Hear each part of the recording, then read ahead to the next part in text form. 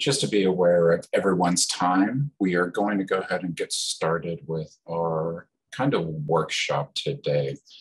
So one of the things we often hear from people is there's a lot of confusion out there when you're looking at trying to protect the idea that your business has created. So we put together a series of 3 workshops just to provide an overview, some guidance, some best practices, and really those first and crucial critical steps on moving forward with protecting your idea. What do you need to know about the process? What are some of the timelines you're looking at? Areas like that. So in this first session, we're actually going to do an overview about patents. So what is a patent? What is the purpose of a patent? What does a patent do? What doesn't it do? Going through how do you actually start this process, which is going to involve the USPTO, or the United States Patent and Trademark Office. And then just a really quick discussion on why is it so vital for businesses to protect their idea and the intellectual property they're creating. And we're actually going to have let's call it a presentation, but Brooke Montgomery, who owns a small business that has secured a couple of patents, is going to talk about why she looked at protecting her idea and the process that she went through for that. But just to kind of really quickly get started here. So what actually is a patent? Well, at the heart of it, a patent is a way for you to protect what you have created. In the United States, this can depend on the type of patent, but it's a good idea to plan that when you secure a patent, you're protecting a process, a design, or an invention for a period of 20 years. Now, if you are looking at protecting your idea outside of the United States, there are foreign filings. You can definitely do that. But each country that you want to file in has its own rules, restrictions, regulations, process. For instance, if you want to protect your idea and you're selling in somewhere like Mexico, you will actually reach out to the Mexican patenting office and move through that process. Similar if you wanted to try and protect your idea in Japan or Norway or a lot of different countries. Each country that you are looking at for protecting your idea, they will have their own process that you have to go through. So that's kind of one of the things to think about when you're looking at how do I protect this? What are the most critical protections? Because there's going to be a cost associated with each country as well. When you're looking at a patent, one of the things to keep in mind is a patent really is something novel, something that's unique, something that's different, something that's revolutionary. But it really just can't be non-obvious. And yes, that is guidance from the PTO. And like most governmental things, there's not really a good, let's call it definition for either novelty or non-obvious. They have their kind of ideas about what novel is. They have their guidance about what non-obvious is. But if you tied up a patent examiner to a chair and held a gun to his head, they could not give you a definitive definition.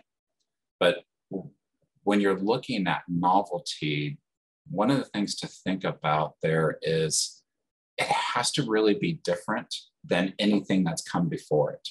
So people, when they're looking at protecting their entire catalog, sometimes they go, well, you know, I have this thing, gets a little bit different. I have this thing that's radically different. I have this thing that's just an offshoot of the previous thing. And a lot of times those aren't going to be an entirely new patent if it's just an offshoot. It'll be something like a continuation in part, which we'll get to here shortly. But it really just can't be recognizable. You can't look at it and go, well, yeah, you obviously created that from something else that was already out there. That's not going to be patentable. Now, it can get a little bit murky there when it's a new discovery based off of something that's already out there. Again, that's when you're going to look at other vehicles like, continuation in parts. And in the second one, we're actually going to go through all of the different types of patents, all of the different kind of continuations on protections that you can go through. But it's just something that would be surprising if you handed this to an expert and they went, oh, wow, I didn't think you could ever do that. Or, that's really interesting. I didn't know that the science would actually work that way. That's what you need to focus on when you're thinking about, do I match the criteria for novel and non-obvious? And when you're thinking about patents, one of the things that a lot of people get wrong is they go, well, a patent protects me. And it does protect you, but in the sense that it's not a guaranteed right to stop things like infringement. If you believe that someone created something infringing upon your patent, you're going to have to go through the proper judiciary channels and essentially sue them. Now, when you go through that system, it is up for, or when you go through that process, it's up for the judicial system to decide, is this a valid claim of infringement? Can you definitively say, yes, this person created something that is infringing? This person created something that I've already proven that I hold the rights on, that they pretty much just copied and pasted word for word from what I did. That's why it's not really a guaranteed right. It's a mechanism to stop infringement. It's a mechanism to protect yourself, but there are active things that have to be done for that mechanism to be activated. Now, what can be patented? There's a big laundry list of things that could actually be patented. But when you break it down to it, it's like when you were a kid and you played 20 questions. And, if you were good at 20 questions, pretty much the first question you ask is it an animal, vegetable, or mineral? Kind of really similar idea here. You can patent things like new plants, new devices, new materials, new designs. And the weird thing about the design patents is they're ornamental, not functional. If it's functional, well, that's a utility patent, not a design patent. There's going to be a lot of those kind of weird asides as we move through the information over the next, 3 sessions here. The one area that it gets very tricky on, though, is when you are trying to patent software.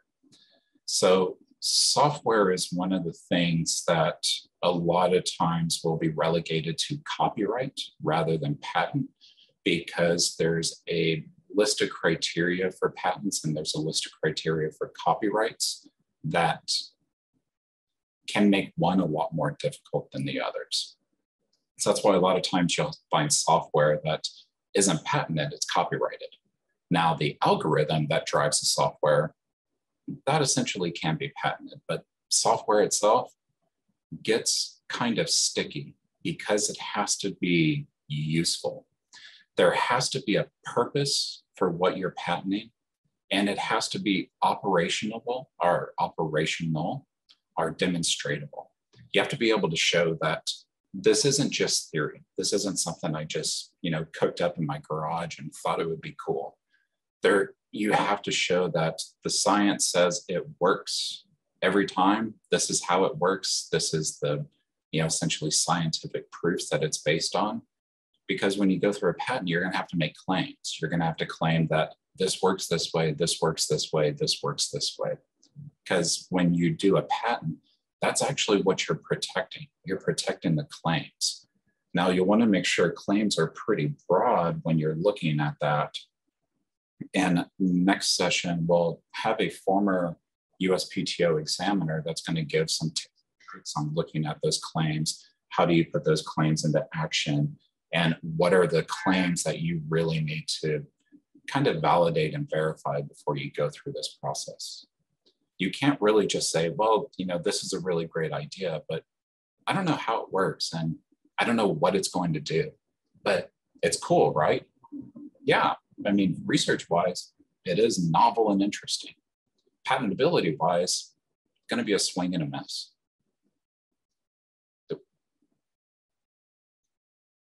So that's what can be patented. So what can't be patented? Well, the list isn't exhaustive. And again, there's very little definitive definitions on what can't be patented, but it's a good kind of checklist here. So if it is something that you have disclosed publicly and it's been over a year since you disclosed it publicly, it can't be patented. After a year, it is kind of been put into the general public mindset, becomes public information at that point. And you can't protect public information. You can only protect private information. You also can't patent medical methods. And this, like everything else, gets a little bit murky. But if it's something that's going to save millions of lives, if it's a medical method itself, you actually can't patent that. Now you can patent the devices or the products that are practicing those methods, but you can't just patent the overall application of those methods. Really great example here is insulin. So there are patents for insulin. Now they have patented the device for practicing that method, but the method of providing, a glucose stimulant to somebody that is in a diabetic critical event, you can't patent that itself. You can patent the drug that, drives that, but the actual application of that is not patentable because it is public benefit, public health. Anything that is large public benefit like that cannot be protected.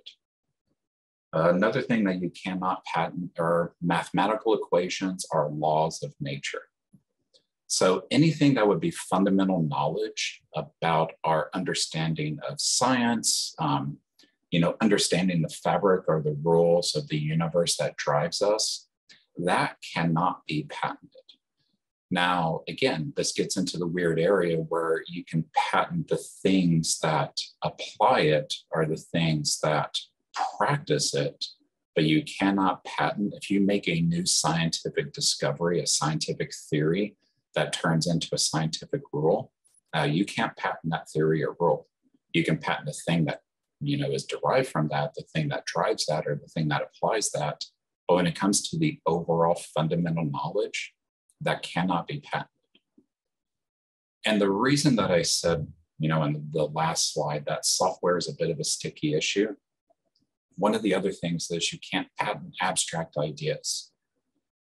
So this seems like it might be something that just kind of falls into the previous bullet, but really it's things that are just ideas that are out there and they're not demonstratable.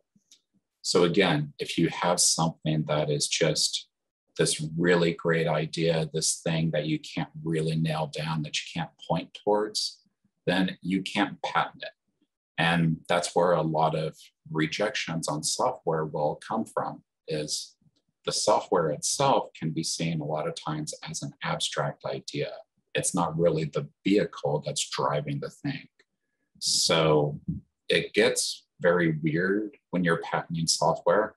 That's why a really great best practice there is just look at copyrights for things like software and those other means of protection that you can effectively enforce, because sometimes you're fighting an uphill battle if you try to protect software. But speaking of copyrights, so a lot of times people might confuse patents with copyrights or trademarks, but they are not equal. Each one of them has a very particular use. Patents are things that are useful, non-obvious, not abstract, very concrete and definitive. Now, copyrights, though, are artistic expressions. Copyrights are for things that you've kind of authored when you think about it. And, what do we mean by authoring? Well, it's really you've created it. When you look at copyrights, a lot of times it's when you're writing a new story, or you've put a new score to music, or it's a new artistic expression or an artistic work. That is copyrightable. That kind of also gets into the weird thing about software, because sometimes it's more of an artistic work. That's the work itself isn't demonstratable. The thing that's driving it is. And yes, a lot of times people say, well, I don't need to copyright this. There's automatic protection. And that is true. There is automatic protection when you copyright something. But if you have to ever action on that, if you have to ever bring a case forward for infringement of your copyright, then you have to actually have rigorous protections. You have to have filed for that copyright protection before you can action upon a potential infringer. And kind of along those same lines, you have trademarks. Now, trademarks are something that's very definitive when it comes to the patent world. A lot of times trademarks are really just their words, their symbols, their names. They're a thing that defines people's understanding or identification of a product or a service. So why do you need to know the difference between these three? Well, they can really act hand in hand.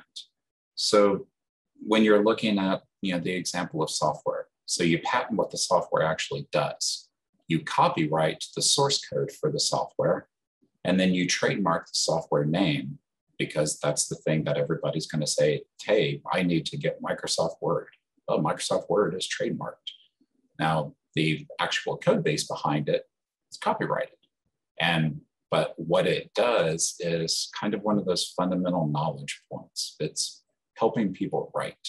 So you can't really patent it, but you can copyright and you can trademark it. And each one of these gives you a different level of protection and a different way to enforce that protection.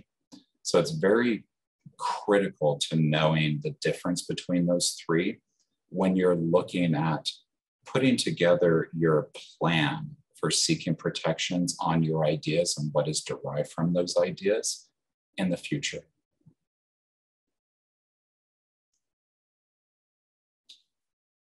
Now, there is kind of a monolithic system that everybody should be aware of when they're even thinking about patenting something, and that's the USPTO.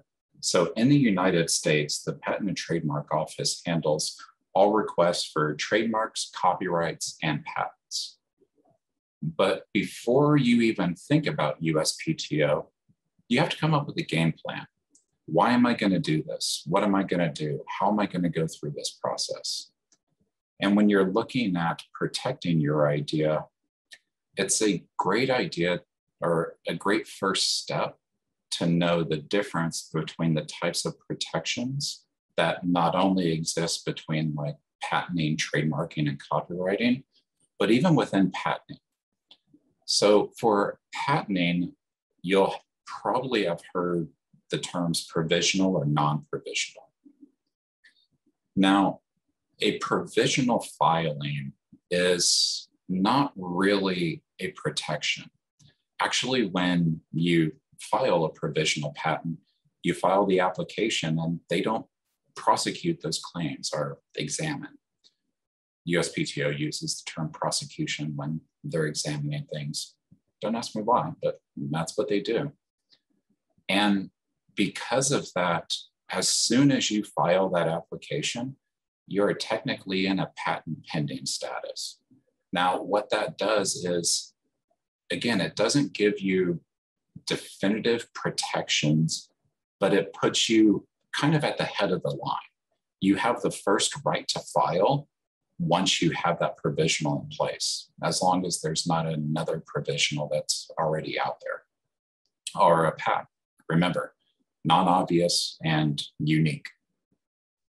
And when you file a provisional, because it is just that first right to file, you don't really get to sit on it and go, hey, this is something that might be useful in the future. I'm just going to go ahead and file a provisional, and I'll get back to this in a couple of years.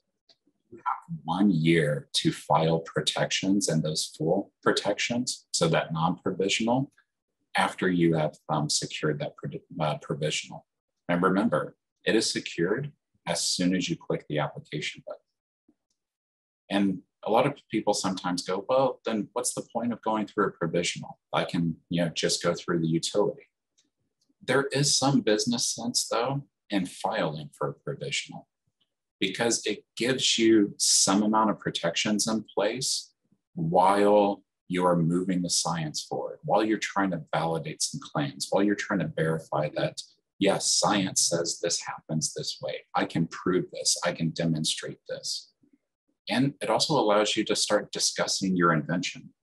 If you don't have anything in place and you start publicly talking about your invention, well, one, that kicks off the public disclosure time period. But two, if you don't have any sort of protections in place and you're telling people how it works, then they can actually go out there and they can patent it themselves. If you are working with people that are unscrupulous, they can take that information you gave them, they can file a provisional, and then that gives them the first right to file. So that's why it's a really great idea that if you are going forward with protecting your ideas, trying to protect the intellectual property that your company is creating, you might want to go through a provisional first. And it also gives you a great timeline to work from.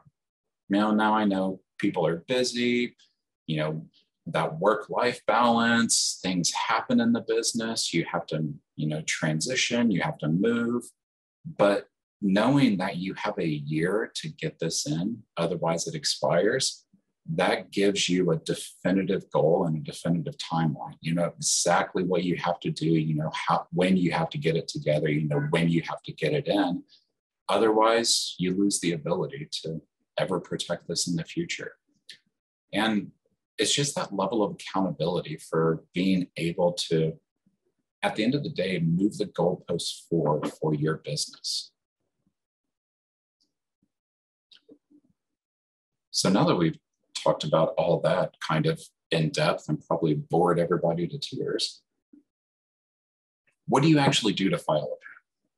Well, again, in the next session, we're going to dive into this very in depth between the different types of patents, but really just as an overview, one of the things to keep in mind when you're looking at filing a patent is patents are very data driven. And what I mean behind that is, remember, they have to be demonstratable. You have to show the science. You have to show how it works. You have to show why it works. You have to show that it works every time in that same exact way. And that's why they're data driven. You have to have those metrics. You have to have that information. You have to have that knowledge when you're making your claims on what your technology or what your idea actually does, and being able to expand on it from there. As you're even going through conceiving the idea, testing it out or making it work, you really want to keep meticulous notes throughout that entire process, because all of that information is going to go into your patent application. If you don't have that information and you apply for a patent, more than likely it's going to get rejected. And it's going to get rejected in a way that you can't come back and have a quote unquote argument with the examiner and say, no, you didn't understand this, or, oh, well, I had data here that I just didn't include. When you do a utility application or any type of full non-provisional application, you can't add additional things afterwards. If it's going to be a piece of information that is going to validate a claim, most of the time without, bending the absolute rules and the authority that the USPTO has, it has to be within that application. It has to be that supporting information. It has to be that diagram that shows how these different components come together and drive this wonderful idea that you've created. It's one of those things that You just really have to have that understanding, that knowledge, and you just really have to have it almost down in, stone that I know this is why it works, this is how it works, and this is the stuff that I'm going to need when I submit this application. Now, again, the filing body in the United States is the USPTO. And they're not just the filing body, they're also a really great kind of data and information warehouse because they keep a database on all the existing or published patent applications across, essentially time. So when you're looking at your strategy for doing your protections, one of the first things that you'll actually want to do is go through that database, start actually looking at and use some really good keywords. It's not the smartest system in the world. It's a government system. Sometimes you have to be very direct when you search through it, but you can see what's out there that's similar. Who else has had ideas about thermonuclear dynamics or whatever you're trying to protect? Who else has created something that I can point towards and say, they got this wrong, or no, my thing does this, that's completely different.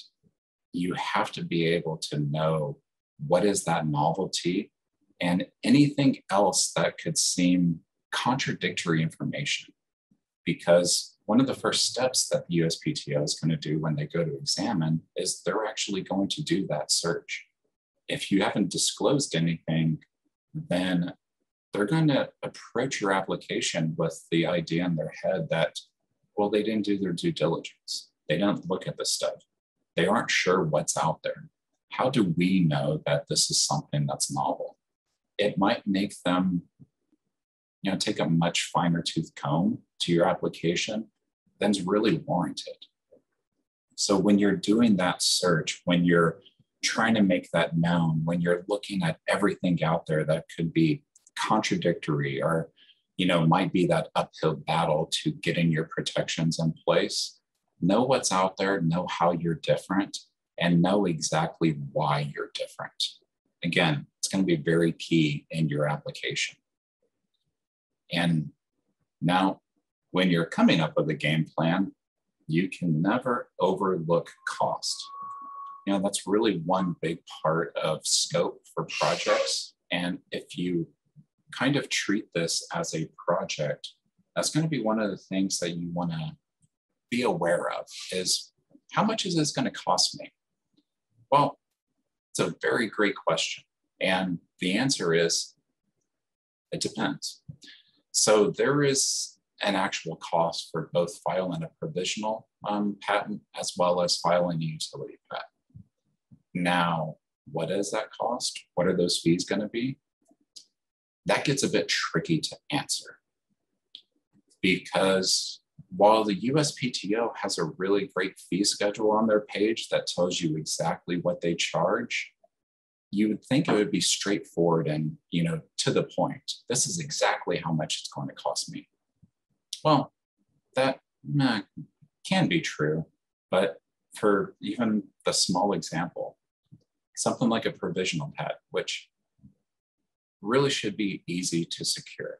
That is $300, unless you're doing a paper filing for some reason, or unless you're a small entity, which has its own definition, or unless you're a micro entity, which has its own definition.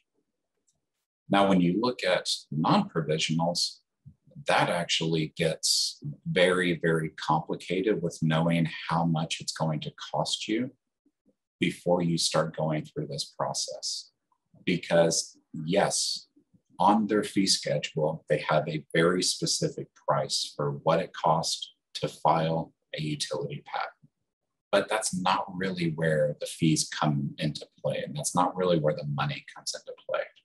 Because costs can mount kind of quickly dependent on the examination of your patent. Now, There are things like searching fees, examination fees, response fees, correction fees, processing fees, appeal fees, petition fees, and on and on and on. Now, are you going to have to pay all of these fees every single time? Well, no. I mean, why would you need to appeal something if they just award you the patent? You probably want to factor in an appeal, though, at least, because it is very tough to get a patent awarded to you without the examiner coming back and having at least one niggling point where they go, no, we're going to disallow this claim. Claims 1 through 20 are fine, but claims 21 through 24 are not allowed because of X, Y, and Z.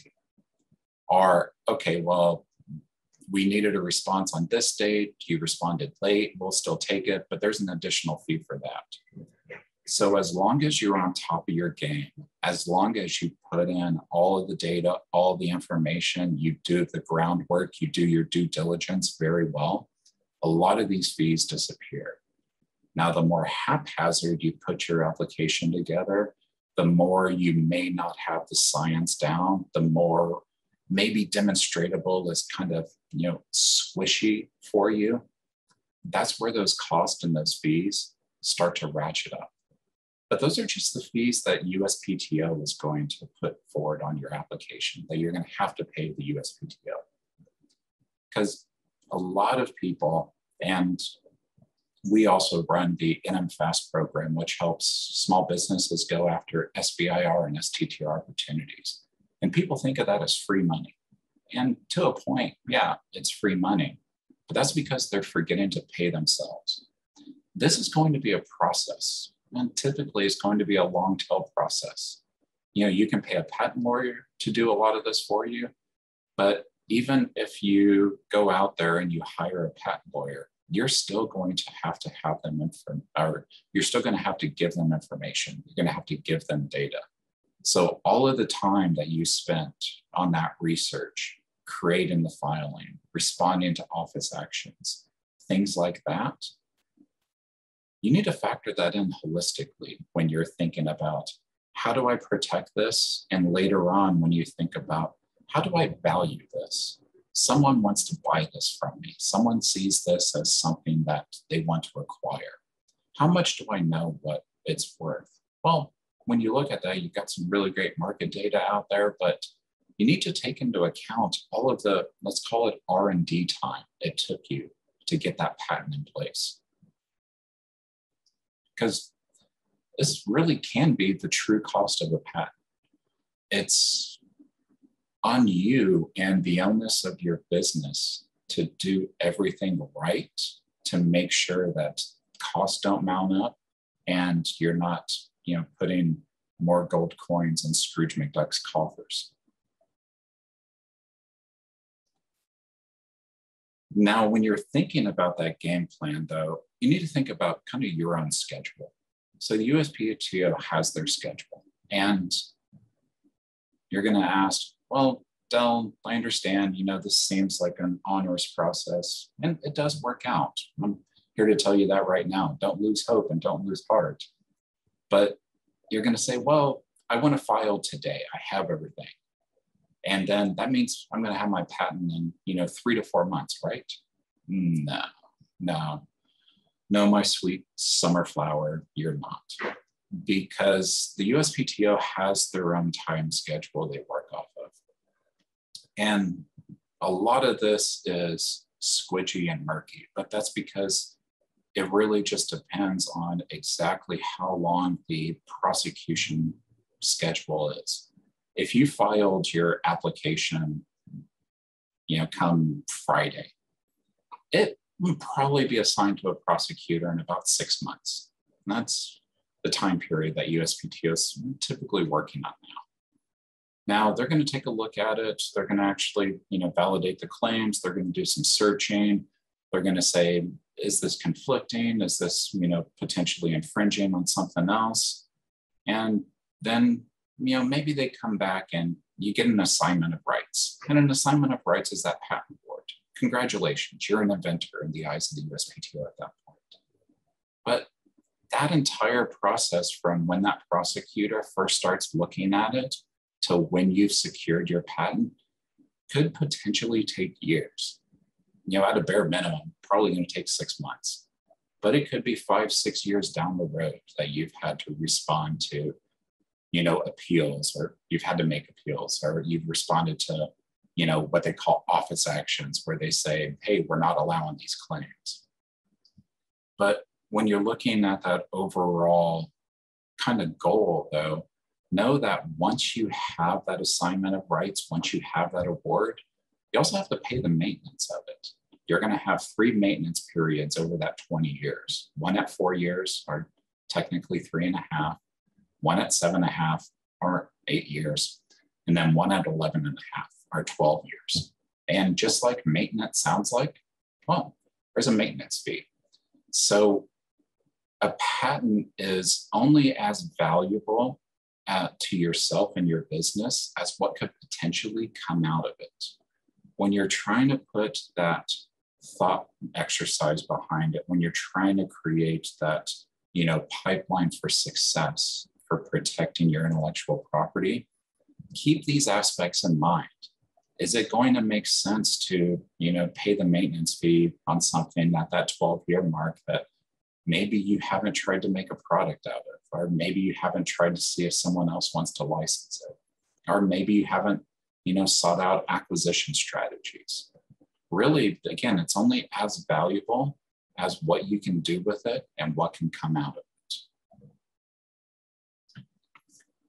Now, when you are working through that prosecution, though, a couple of things to keep in mind is really the prosecution is just the examiner coming back and saying, well, I don't agree with that. That's what they mean by prosecution. It's not Phoenix Wright and you're yelling objection on a court stand. It's just them saying, hey, we don't understand this, or we don't think you got this right, or there's this thing that shows somebody else has already done this in the past. You have to know that rationale, and that's why it's so important to keep those meticulous notes. Is there's almost always a guarantee that your first time out of the gate, you're not just going to hit a grand slam, that they're going to find something wrong with it, and they're going to want to argue with you about it. Now, with all of the horror stories out of the way, so why go through this process? It seems so difficult and so costly. What does that actually do for you? Well, it gives you really great positioning. It gives you a definitive market advantage that protects you for a certain amount of time. It allows you to set up alternative streams of revenue for your company, like licensing.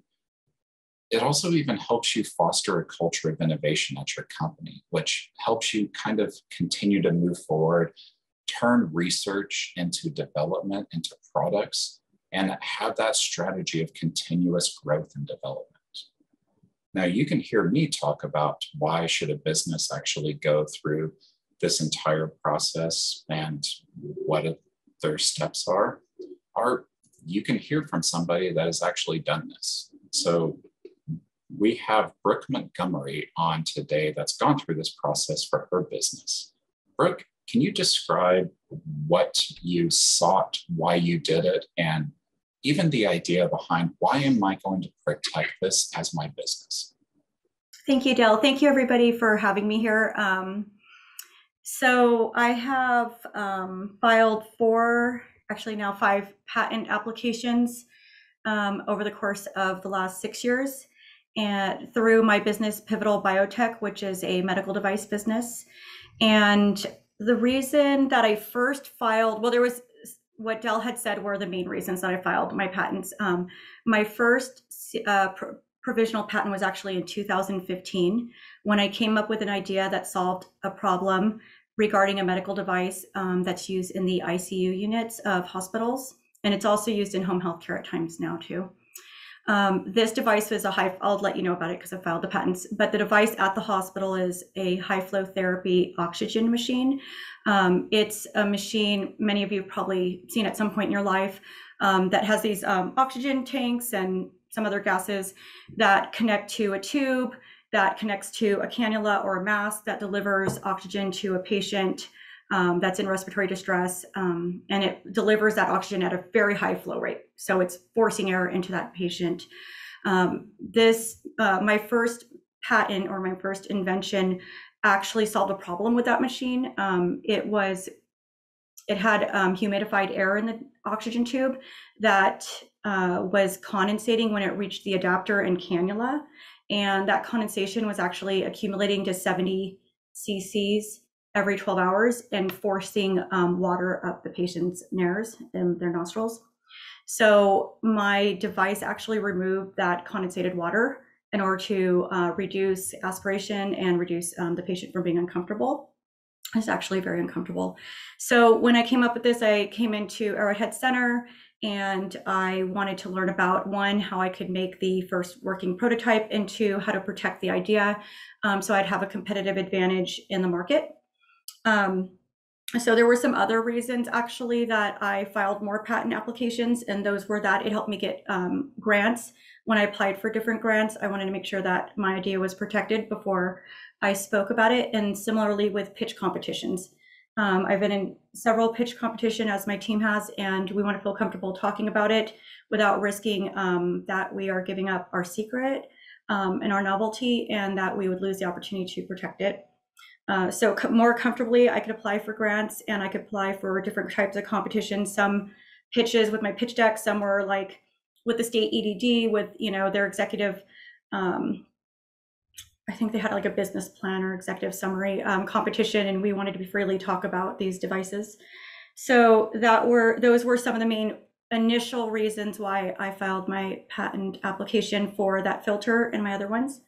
Also, it allows me the opportunity to license my patent and to possibly be acquired as a business if some other medical device company wanted to do so. So the first one in my journey was a big learning experience. Many things that Dell said actually touched on what I went through. And so I will say that I filed a provisional patent that lasted 12 months. And I wanted to do that so I could, one, speak about it and have a competitive advantage. And I was going to be in the first Aggie Shark Tank. So I wanted to make sure that it was patented before I spoke in front of a lot of people about my idea. So I filed it. It was not very much money at all that time. I wrote it myself, and I watched YouTube videos, and I read manuals from the USPTO. And so it wasn't the best, but it actually, it wasn't too bad, but I learned a lot since then. That being said, with your first one, some of you may have already filed patent applications. I would strongly, after filing 5, have you have a very, very good patent attorney. But it was good enough to speak on, to be honest. So if you don't have the money for a patent attorney, it at that time cost me $65. As Dell had said, that price fee could change because you could be a micro entity, or you could be, there's just so many different things. It was $65 as a micro entity in 2015 for me. I believe now a provisional patent is probably $75. I haven't looked at the USPTO page in a while. So $65 so I could talk about it. I think it was worth it. Looking back, I wish I had a lot of money, because I would have had a much better strategically planned patent that I would have filed. So in a year from then, 2016, I had to, before the filing date, file a non-provisional utility patent because my deadline was coming up, and I did get an attorney to do that. So we converted my provisional patent to a non-provisional. That cost me roughly $3,500. I actually knocked off a couple thousand because I had CAD drawings that were done at Studio G and Arrowhead Center at the time. Now we can do that with AIS and Aggie Innovation Space. But back then in 2016, I submitted those drawings, and it saved me $2,000. And I spent $3,500, which I got through some grants. So fortunately, I was able to keep my personal costs down. I also ended up registering my LLC because I wanted to assign my patent to my business. And the reason that I did that was because it provided a distance between me and any liability with my medical devices. And I wanted to file more patents, and I talked to some patent attorneys and business attorneys, and they advised me to assign the patent to my business. So I formed my business. I am listed as an inventor on all of them, and the only inventor on the first few. So there's some documents that lawyers can help you with, patent attorneys, but when you're listed as an inventor, there's options to take partial percentage or fully give it to the business. I fully have all my patents assigned to my business, so my business owns them. And so I think that was a good thing for me. You guys all can talk to your business attorney and patent attorneys for advice on that. I'm not an attorney, but I do think in my particular situation and with the type of medical devices I had, that it was good for me to assign my patents to the business. I participated, to get to my next patent application, I actually participated in Aggie I-Corps, an NSF funded I-Corps project through NMSU and Arrowhead Center and Studio G. And at that time I did 36 or so customer discovery interviews to see if, just to talk to the potential customers and identify what their pains and gains were. And in that process, I did come up with a continuation in parts, a CIP patent that was for my Model 2. So I designed a second model that actually worked much more efficiently and had a better product market fit. Through my customer discovery, I found that the next model was something that they would really want. They did want my other one, but the next one was, better. So I filed my next patent application. It was also a provisional patent for 12 months. I then started working on it in the lab, testing it out so that when I would file my non-provisional in a year, I knew that I really had everything down. So I did have a patent attorney I was very grateful for, and he was able to teach me a little bit more about strategizing when writing the first provisional and non-provisional CIP. Some things that I learned about strategizing on patents, learned quite a bit, is to think about the future, think 20 years ahead, think about what might be changing in both the industry that you're in. So like for my medical device, what could evolve? Where are things going? Which interestingly, mine was respiratory care. So COVID-19 came along, and I have filed another patent since then. So thinking like, what if there's another, virus, or what could have helped with my medical device during this time of a pandemic? So that got me thinking about future things that could happen. And so you want to think about future for your device or your industry. The other strategy that I found helpful that I was taught by my patent attorneys was that to think about other industries. So even though mine is a respiratory device, I actually thought about what other industries this could work in, and I'll get into that with the next patent. But I'll go back to that first patent that I filed in 2015 application. Then I did a CIP in 2016. It took 2 years and 9 months to get to the examiner.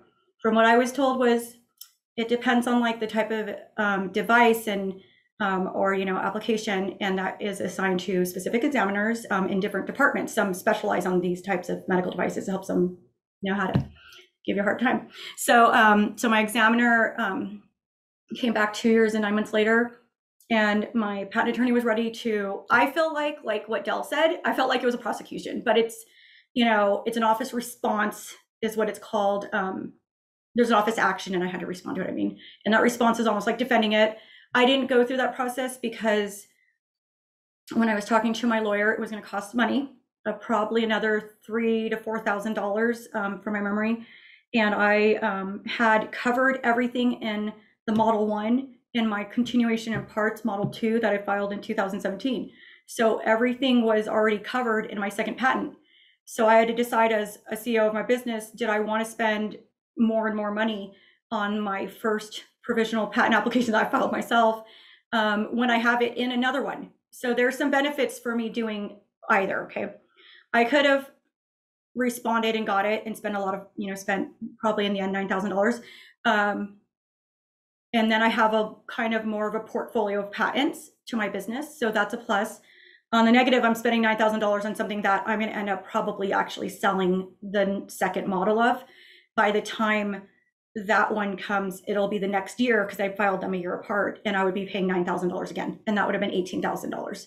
So personally, and everybody's different, I chose to abandon the first application and to get the second one issued, which it did get issued by the USPTO. So the next year, so 2 years and 9 months after my CIP, it got to the examiner. And I did respond once. So Wendell said, keep in mind some fees for your appeal, for your office actions and all that. I haven't met too many people that didn't have to respond to the examiner, and there are fees for that, and patent attorney fees unless you do it on your own. So keep that in mind about grants, about different ways that you can be prepared for whatever time frame it might be, a couple years later or whatever it is, to do your office action response. So I got a really good attorney. I switched attorneys. I had a good one before, but some people might know my attorneys. I did end up getting an attorney in Stanford who got his PhD in mechanical engineering at MIT.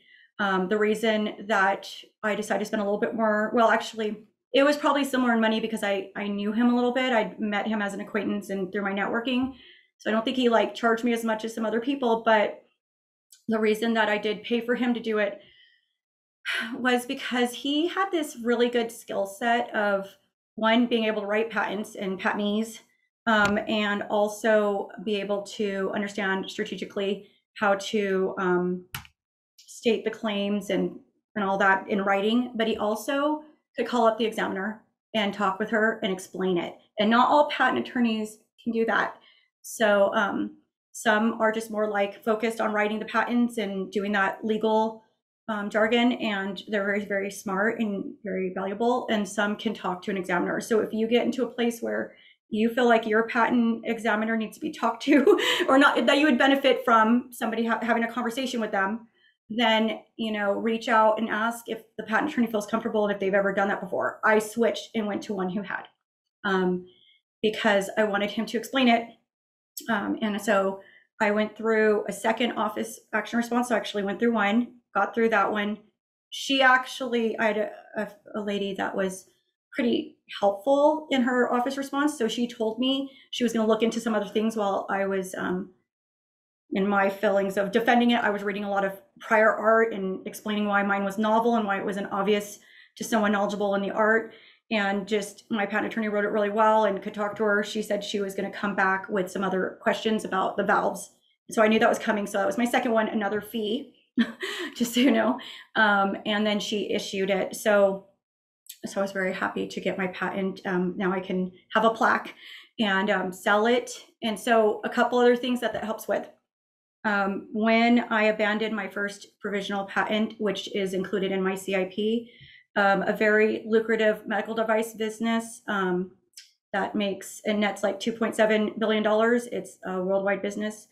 They filed an application that looked just about exactly like my first one. The drawings, if I showed them to you, they look very, very similar. So once my patent was issued, I could approach them and ask them to provide me with royalties, or my patent attorney could then say, hey, that borders or is not, whatever, infringement on my CIP. So I could not do that before my patent was issued. So that's one thing. The other option that I had is my patent attorney could let their examiner know, be aware of my two applications because they were published, so they're not secret. And that person would have a really hard time patenting their application if it looks as similar as it did. So they could go, my patent attorney said he could do that, but that might put them on the, not be happy with me place. And so we didn't do that. I chose to actually contact them instead and see if they'd like to sell that patent, but license it and provide me with royalties. So that's just something to keep in mind if somebody copies your patent, which these big businesses may do because, they got a lot of money and a lot of lawyers. So the next patent that I did, so I went through that in 2020, the office action response of my one that was issued. And then you get a certain amount of time to pay the issue fee. So there's more money. And that wasn't too bad. I think it was like $350. But then before I filed my issue fee to get my patent, I had an opportunity. I'm not a patent attorney, so you can talk to yours, but my patent attorney told me that I could file another model CIP on it. And that leverages the patent that was issued that was deemed novel by the examiner, giving me an advantage on my next patent. Rather than just filing another patent afterwards, I'm leveraging it as a continuation of part for my next model. I came up with my next model during the pandemic. I realized that there were some things that I could do in terms of biosensors to test the viruses and check biosensors for respiratory rate and some other factors and metrics for the patient. I also got a student team because we were very busy during that time. So I had 2 students from UTEP and 1 from UC Berkeley. The 2 mechanical engineering students from UTEP came up with a novel idea to have the biosensors also regulate the temperature of the of my device that removed the water. Sorry, I didn't tell you what the second version was. It also delivers medication through it now. That was the second one. So that was the first CIP, but second patent application. So this one actually controls the heat so that it's comfortable for the patient and reduces it from reaching dew point or condensating. So there's no condensation at all going to be occurring.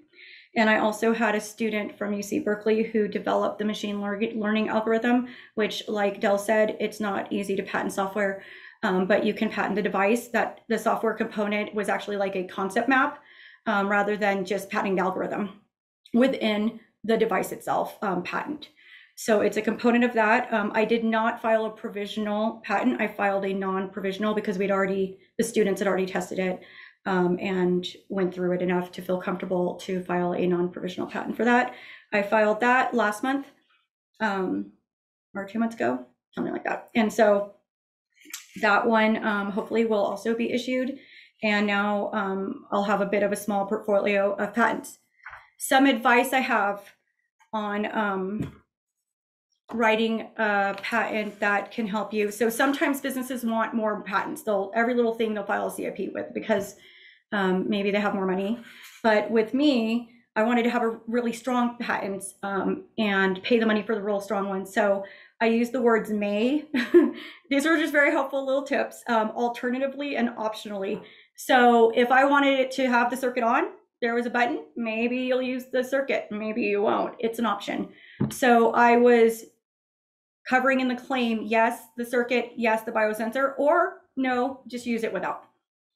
So may, alternatively, and optionally were used quite a bit in my claims for my this most recent one, and actually may was used quite a bit in my last one as well. Let's see. So those are decisions that you can make as a business, again, based on how much money you want to spend on the patents. Some do patent every little thing, a new CIP, and I chose to pack it all in to save me money. And let's see. I think that's all of the bullet points that I had, Del. Oh, I guess there was one last little thing I put at the very end. Don't talk about it. If you do, talk very generally or not at all. Keep it secret. So, people ask you, you can say it has to do with the oxygen machine. I didn't even use the words high flow therapy until my patents were filed. So just don't talk about it. Don't publish it. Don't do a pitch deck on it. Just keep it to yourself until you file your application. Thank you, guys. Oh, thank you again, Brooke. And just to follow up on one of the things you said is that's actually a really great strategy when people are looking at making their claims is be very liberal about your uses of may, potentially, alternatively. You want to make sure that your claims are as broad as they can be because, again, your claims are what limit what your patent focuses on. And that's what limits what you're actually protecting. There's some really great strategies about that. And in our second session, next time, we're actually going to have a former, again, USPTO examiner talk about that and also one of the things that Brooke brought up, talk about the value of having a patent attorney that will actually talk to the examiner, that will have that conversation. That can be extremely beneficial rather than fighting an uphill battle of sending back and forth chains of emails and paying appeal fees until, essentially you get a final action, which final action really means, no, we're done arguing about this with you. You never really want to go through that because then your back's up against the wall. Real quick, one of the things that we often hear about, particularly in the light of the SBIR and STTR programs, is when do I file this? Do I need this going forward? And I wanted to bring this up because it actually touches on a few of the things we've talked about. When you're looking at that phase 1 funding, it's about establishing the feasibility of the idea. You don't need a provisional patent before you do that. That should sound really familiar. What are you doing once you get your provisional patent? What are you trying to establish before you move on to that non-provisional? Well, those seem to line up pretty well. And do you need a patent in place to go after that phase 2? Well, no, because that phase 2 shows how it works and how you can make it work every time for a product. Weird, that sounds very familiar too. So when you're looking at those opportunities, those funding opportunities, grants, contracts, things like that, how can you leverage funding? Just keep in mind that that entire innovation cycle really does map towards those intellectual protections, or intellectual property protections. And you can leverage that strategy very well when you're looking at those opportunities.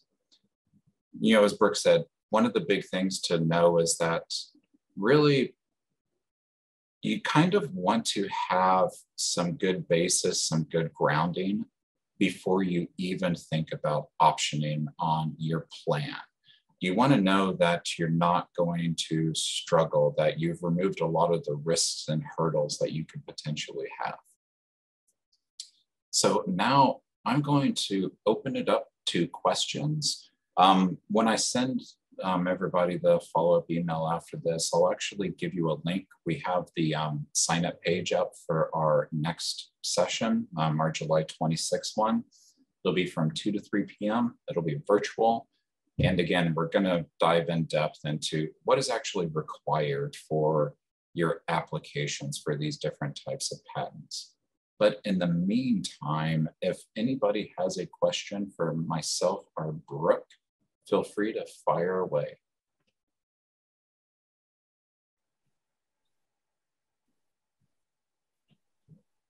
Hi, Del. This is Boris speaking. Can I squeeze in a question? Hopefully, the other participants that don't have any questions already posed. Sure, go ahead, Boris. Great. Del, thanks for a great presentation. Brooke, thank you for sharing your personal experience. You mentioned that you worked with at least 2 attorneys. So multiple attorneys. Could you speak to how you went about evaluating, with whom to work with? So how did you go about choosing that? And I realized instinctively, I would think word of mouth, recommendations. You mentioned the credentials and academic qualifications of one. I believe you mentioned MIT and Berkeley, obviously outstanding academic institutions. And I really, it's clearly difficult to evaluate and assess, the quality of professional services. How did you go about, obviously finding the right partner ultimately?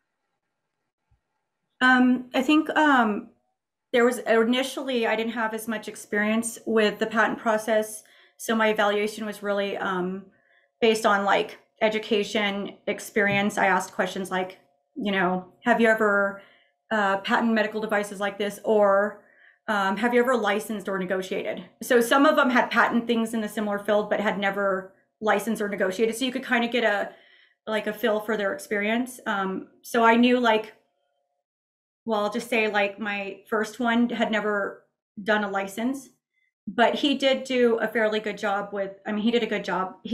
I could see a difference with my second one. It was better. But he did do a good job with writing it, but he was not as experienced to communicate. So to negotiate licenses, to help me with license paperwork. And he was also not as familiar with talking to people, examiners at USPTO. He was easily able to tell me who my examiner was, and look up that information. The other weird thing was, like, I don't know, it was kind of weird, but some patent attorneys didn't get back to me when I first reached out. And when I got to this one, he was very quick to get back to me. So I think either they're just booked, and they're sometimes honest about it. Like, they're in the middle of defending a patent in court and they don't have time.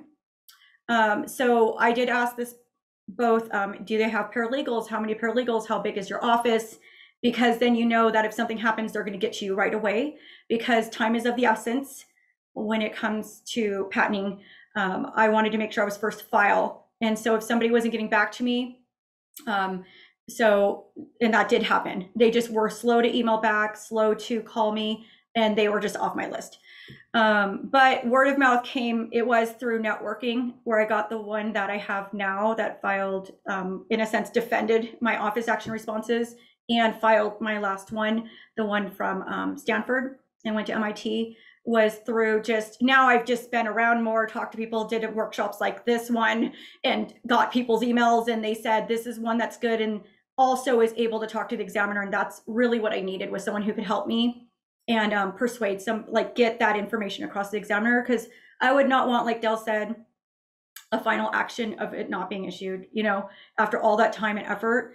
So I knew I needed someone who could really convey that, and some patent attorneys can't. So if you feel like, hey, I'm about to have an office action response, I got an office action, and I want someone who can really convey this, I don't feel guilty for switching patent attorneys, because it got done. And people know which patent attorneys can do it. They just told me, like, he can do it, and he can call up an examiner. He feels very comfortable with it, and he will help you get this issued.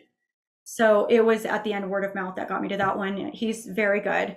Every time I talk to one, I could just learning. You talk to so many patent attorneys. If you call them up, you'll see, like, they'll talk about things like strategizing, the industry thing. Nobody else had brought that up with me. My last patent, I looked at the Fortune 500 top industries and said, how would my medical device work in, like, I don't know, new types of vehicles? Like, it's a biosensor that's going to know how the person is while they're in autonomous. I don't know. I just made stuff up, just, But and then there were some other ones like dietitian, nutrition, sports. All of the biosensors could work with that one too. So I put alternatively, and this last patent attorney was the only one that mentioned that to me. So he was very helpful with strategizing, and kind of reiterating Dell again, references. I referenced inside the patent prior art beforehand, so that I would not have to go through the office action response I did last time. I referenced everything, why mine was different and novel. So I knew whatever might be some, like the slope of this thing in the filter, I found them all. And that patent attorney was able to reference like a ton of patents. Hopefully when I get to the office action, I won't have to defend as much, because that was prepared ahead of time strategically. So if you find a patent attorney who's like, I'm fine, they're doing great prior art searches and they're referencing 25 people, that's good, because you don't have to defend it later. And honestly, if if that company came back and said, you copied me, it's already in your patent that was issued, right? Like, no, I wasn't. See, I said how it was different in my patent. So it protects you in the future from being sued for infringement. So I just learned, but like they brought up the other industries, it just, and then they were able to talk to people, and I just talked to other patent attorneys until I found the right one. Thanks. I hope that answers it. Absolutely. So if I was to kind of like summarize what you said, and in the abstract, clearly your attorney benefited from having a very informed and educated client. So I mean, obviously you clearly my words not yours, but you supported the work of your attorney, but with respect to the research that you previously had done. And then so clearly you found an attorney that whose experience was clearly relevant and on point with regards to the specific, in this case, the medical device, and the nature of of the application, and having the experience, not just in, I suppose, drafting, but also in the communication that you mentioned with the patent examiner. Mm-hmm. Yeah, it's good if you have an examiner who's available to you and they appreciate feedback from the inventor. The other thing too is they'll let you know if something kind of seems obvious, so you rethink it. Like it looks like that could look obvious to someone knowledgeable in the art. If they're really good, they'll say that to you. Like, I'm you know, just if you could like elaborate on a point that that I missed, or at least I didn't quite grasp during your talk, your presentation. You mentioned that you abandoned a provisional application, and so did the patent examiner inform you or advise you with with regards to that decision? Did that and so I guess from my standpoint is how did the patent examiner provide you with the ability to assess the probabilities? That's it. The probabilities of pursuing a particular path as opposed to another path, because it's clearly very probabilistic. Obviously, it's not certain, and even the timelines, can vary. So, can you speak to that? Yeah. So that was my first patent attorney when I made that decision, and he was very good at taking the time to tell me my options. So I had a provisional patent. I had converted it to a non-provisional a year later. And then I had been doing research in the lab and made my next model and did Aggie iCore with the commercial, find out what would be good for a product market fit. In that, I made another application for a continuation in part, so a CIP. And that CIP included the whole first patent. So what happened was when it got to the examiner, he said, my patent attorney talked to me for about an hour. He told me how he would defend it. Okay, so how he would, if there was like an office action, how he would defend it. And I liked what he said. I think he could have gotten it issued possibly. But then he said, then you're going all through that and you're paying me all this money, but you've got this continuation in part that is inclusive of the whole first one. And we include the whole thing in it. So he was like, then you're going to double pay me again next year.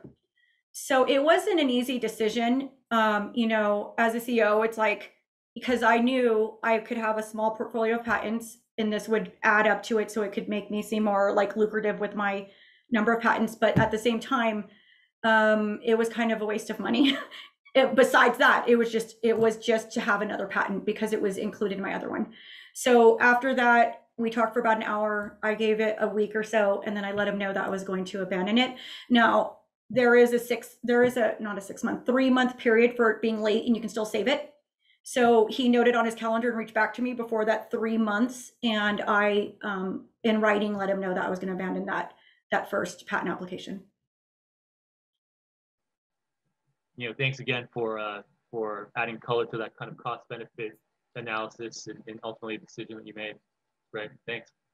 And kind of just as a follow-up to Boris, one of the things Brooke mentioned when she was looking at the different patent attorneys and which one she wanted to go with, she had the really great idea there. You ask a lot of questions, you find out about their history, you find out what they've done. But on the USPTO site, you can actually do a search through the application database, and you can search for a law firm. There's a field for attorney or agent, and you can put in the law firm or even the individual patent attorney that you're potentially talking to, and just see how many applications have they submitted, how many actually went through, and how many did they leverage into a full patent. That's a really great way just to see, okay, this person says that they've done this. Let me double check this. And if they said, well, I've put in over 1,000 patent applications and you see that the database says 50, there's a discrepancy there. So just, gather that data, gather that information, and, just figure out almost that kind of basic customer discovery is go out there, ask questions, and ask them of your potential, patent attorney. Thanks, Gal. Adele, I appreciate that that value add. And so as I was listening to you, I thought, so again, forgive me for monopolizing, but a third question, and then passing it back to Brooke, about you emphasize understandably that the importance of secrecy, in my words, again, of not speaking in depth about a pending application for understandable reasons. And you also mentioned like participating in you mentioned pitching. So I imagine if I heard you correctly, you participated in in an incubator program or something along those lines. Is kind of like the idea that I got when as I kind of just gather my thoughts to frame my question. You spoke about the IP assignment. So choosing an entity. I believe you mentioned an LLC. The IP assignment, and you're obviously the owner. Did you work with any angel investors or VCs, or did you bootstrap this? And I ask not to I ask from this standpoint. If you did work with with outside investors, what questions did they have with regards to the IP and the IP protection, and how open did you discuss the pending patent application matter? So I did pitch, and I did a couple pitches, and I've done some not in-person pitch, like sending in for grant funding. I did receive various grants. I would call it more like bootstrapping. Everything, most of what I said, most of those numbers were paid through grants. So even the patent fees, except for the very end this last year. So I was offered money from angel investors, and I didn't take it because I was getting grants, and I felt like if I could continue to have non-diluted funds, if I were to sell the license to this or do whatever, I don't have to share that. So I was asked not as many questions, honestly, about the patent and its protection. They just wanted to verify that it was protected. The angel investors never asked me details of the patent. They wanted to know about the commercial market, about the scalability, and any traction that I had. Those were the main questions.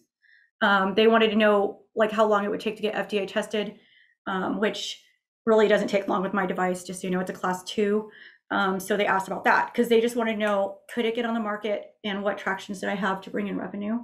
And interestingly, did not ask much except for verifying that I had the patent. So I didn't do that. I will add another thing that made me think of real quick was I do have several inventors on last one, 2 students that are mechanical engineering students at UTEP and 1 at UC Berkeley, and they are listed as inventors. If you do have a team, make sure you talk up front about the expectations of if they have ownership or not. Everything went well with me. I've had various team members come and we're very clear. We put everything in writing. I just encourage that you do that.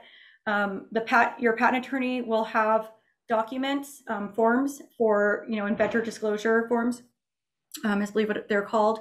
And on those, I think I mentioned earlier, there's like % of ownership, and no one got ownership. So the students were clear that they are listed as inventors, but the ownership is 100% written on the documents to Pivotal Biotech. So just to give you that piece of information, if you do bring on a team member, discuss it up front. If they're fine just being listed as an inventor, then you can have the proper paperwork completed and signed and submitted to the USPTO so that they are listed only as an inventor, but they're not getting any ownership of any revenue that comes in from it. And just to jump in, because I saw that one of our other attendees has a question, but to kind of follow up along with Brooke, what Brooke was talking about, Boris, if you're looking at that potential, outside investment and making it part of your overall patent and protection strategy, also just know that at that stage, you're going to introduce a lot of risk into the deal too, because you haven't gone through it. You haven't even put in maybe the provisional or you haven't, ascertained the claims and you don't have all the technical data, the more potential risk that comes to the table when you're looking at that angel investment or venture capital or anything like that. Just to be perfectly blunt, the overall worse your terms are going to be. So if you can get away from having outside investment be part of your patent strategy, I would definitely do that, because it's going to put you in a much better position when you look at that third-party investment, be it angel, be it venture capital, whatever type of dilutive funding you're looking at. You're going to get much better terms, and it's going to put you in a much better bargaining position when you come to the request and you come to the table. Absolutely great point. I mean, I'm nodding my head absolutely with regards to, like, any dilutive, the funding that, any dilutive funding that Brooke, spoke about in her case. Brooke, one last very quick question. In your experience with working with patent attorneys, you mentioned the cost was understandably one factor in your earliest decisions, and you are and I do. And this is a silly question, so forgive the naivete. But did you do patent attorneys work on, would they accept equity in exchange for their work, in drafting and in the application? I have had a couple patent attorneys offer equity into a draft. So if they felt that this was a sure sell, they did not want money up front. For example, if I got my last one, which I just got issued, the other company that's essentially copied it makes it more, that's one factor that they would take into account, that they might get some money on it, and they might be able to sell it because they have someone interested in it, right? Because they copied it. The other things are, like, I've done now close to 100 customer discovery interviews, and I can show that as data on, in terms of commercial market and a need to bring in revenue. And so I have had, I think, a couple say that they would take equity on negotiating the license. I'm not necessarily on writing the patent, but negotiating the license. And writing the license and doing all the legal stuff. But I could probably negotiate or do most of that, but then they would file for the license. Thanks again. I apologize for not monopolizing the Q&A time. Brooke, thanks, and also, congrats, for maintaining, or for not diluting your ownership, interest when, the counterfactual, maybe another inventor, entrepreneur may have accepted, outside financing. Hi, this is Ricky Wiltshire. Sorry to jump in here, but it's 11 p.m. here in Berlin, and I kind of want to get to bed and ask my question. Oh, go ahead. I mean, the other guy can continue after this, but I want to ask it.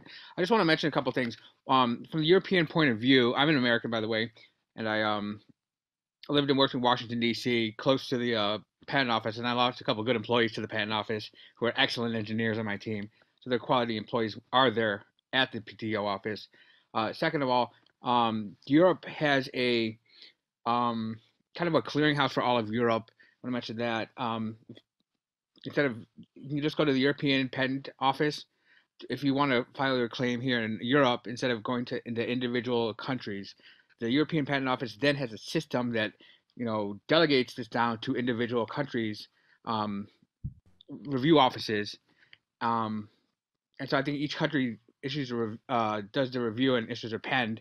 But the European Patent and Trade Office is a very good resource, just like the USPTO, and getting your claims here in Europe, which I suggest. I don't know if you have any worked with that yet or not, but I think it's a good idea, and I think Asia has one as well. But I think it's just a good idea, and they do use a lot of similar things with the USPTO. It's just a little different system here, but it's good to know. That's all I have. Thank you. Thank you. Thanks for that knowledge point there. Personally, I did have both my patent attorneys spoke to me about both Asia and Europe, and I was told that I had up to 1 year after my patent application to decide to go that route. I don't know, Dell might have better information on it. because I didn't go that route, because I looked up the statistics of what my device was being used in different countries, and it's very expensive to continue expanding. But this last one that I just filed, I may do international patents and sell them in different countries. For the last one, I didn't end up filing that fee and doing that. But they brought it up with me. Dell might be better explaining it. Thank you. Thank you. Yeah, I don't have guidance on what that timeline would look like. One thing that I can definitely say though is, you know, when you are looking at those international markets for filing, a good piece of awareness is, again, you know, a patent gives you rights and it gives you abilities, but it doesn't set stuff in stone. If someone infringes upon it, it's not just oh, well, they owe you $14 million. You have to go through, you know, some judicial review. So when you are looking at filing in other countries, whether it's a, you know, common collective like, you know, Europe or Asia, or whether it's individualistic countries, that if you're going to prosecute those, typically it's just like any other contract where you would actually go to that country to prosecute it and where that originator is. So one of the things just to keep in mind when you're looking at that strategy. That also depends on and which country it is. For example, I know I live in Germany, and if there's a infringement case, you can sue them in U.S. court and have the judgment be applied to be enforced in Germany. Just the other way around. Like you can have a German enforcement in the United States. There's a couple countries. Germany's one, France is one. I know that. Where they have that agreement already in place. Makes things a little bit easier. Yeah, but other countries, I don't know. Yeah, and that would just be kind of factor into that overall strategy is when you're looking at how useful what you're creating would be in other countries and, you know, going after that, I would definitely make that part of your at least planning process is see what the litigation process would be for those countries and, you know, ultimately plan around that. Nobody wants to sue anybody, but it might be something you will have to do at one date in the future. So just, you know what your options are and know what you have to plan for. Alrighty. Well, if there are no further questions, you know, thank you everybody again for tuning in to our first webinar here. You know, thank you again, Brooke, for coming in, you know, giving your views and giving your story as a business. I thought that was very important, at least for this first one, that kind of focused on that business side, methodology, and, you know, just potentials of why you would protect your idea. And this session was recorded. I will make sure that that recording goes up probably later on today for people. And I will send that just to the attendees. And I will also send information about the second in our series, which again will be July 26th. And it will be looking at that actual process for different types of patents and what you need to do. But thank you all, and everyone, enjoy the rest of your days.